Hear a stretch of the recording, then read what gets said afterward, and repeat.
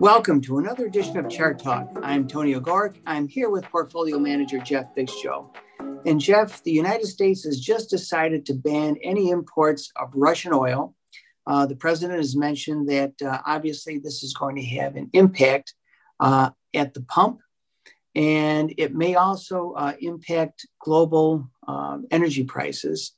And so a lot of people think that because of that fact, we're going to see a further spike in inflation. And so we have a chart here that addresses that supposition. So let's take a look at it. What do you see here? Yeah, and Tony, we had an inflation problem before the Ukraine crisis even began. Inflation's at a 40-year high, and the Fed is worried about bringing it down.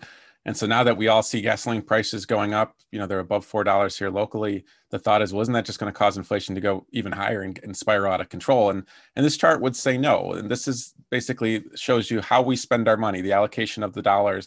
And this is also the allocation on how the government calculates that inflation number. And you could see fuel is a very small part of what we spend our money on. It's less than 5%.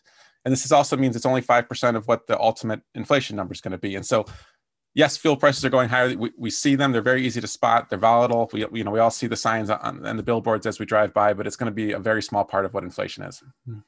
Yeah, and what's really interesting, Jeff, is the convenient thinking that many people have, because surely you've heard people bragging, how much more their house is worth, because the prices have just gone up very significantly over the past year.